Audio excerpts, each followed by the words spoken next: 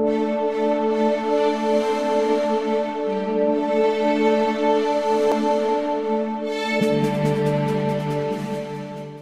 hola, bonjour everybody, this is Doug from Croyle Bodybuilding, representing half MB3. And today I have another keto dieting video. Kind of goes along with the last one, except for the last one was about carbs, and this one is about fiber, which sounds really boring, kind of like the 5x5 method, Matthew. You're telling me. But it's actually really essential and helpful when you're dieting. And let me explain why. I'll give you another real-life example, just like the last video. I was making my lunch for tomorrow, and I noticed when I looked at the nutrition on the back of these spinach flour tortilla wraps, it has 14 grams of carbs and 9 grams of fiber. Now, you always hear when you're losing weight that fiber is important, and this is really the reason why, is because if you didn't know this, it cancels out carbohydrates. And what that means is, I'll take this example, 14 carbs is what's in the total tortilla.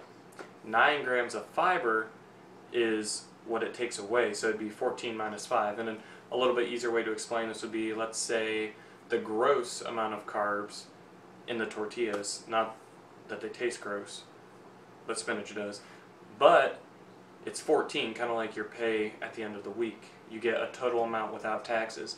Now imagine the taxes that get taken away from your paycheck as the fiber. That takes away carbs. And then the net is the total that's left over. So you take 14 carbs, which is what's in there, and then the fiber, which is 9, and take 14 minus 9, and it's 5 net carbs.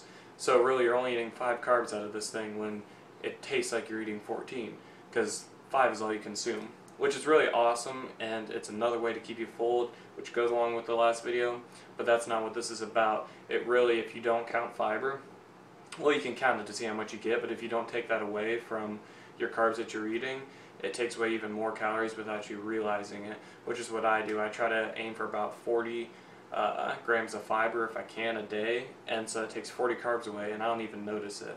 So it's really great, and it helps you a lot. So even though Fiber One bars are pretty crappy for you, it tastes really good. It tastes like candy bars. So I'd eat some of those maybe. Anyway, hope you guys like this video. Speaking of that, you can actually like this video, throw it on a comment, and even subscribe.